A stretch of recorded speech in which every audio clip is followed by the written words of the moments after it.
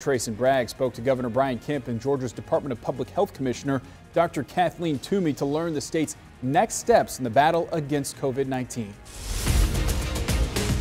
The first long-term care provider to receive a COVID-19 vaccination in our state received that shot right inside this long-term care facility.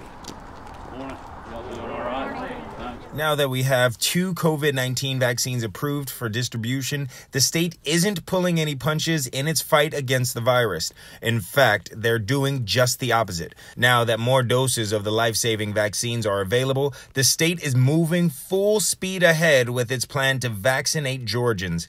Next on the list are patients and providers at long-term care facilities. Why? Well, officials say the group makes up just 5% of the state's population, but 35% of the state's COVID-19 deaths. CVS and Walgreens have partnered with the state to create a program which allows the 2 companies to provide all participating long-term care facilities on-site vaccinations.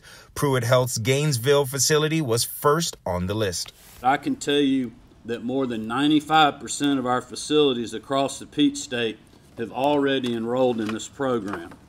And we are eager to see the vaccine make its way quickly and safely to our most vulnerable and to those great Georgians who are giving them world-class care.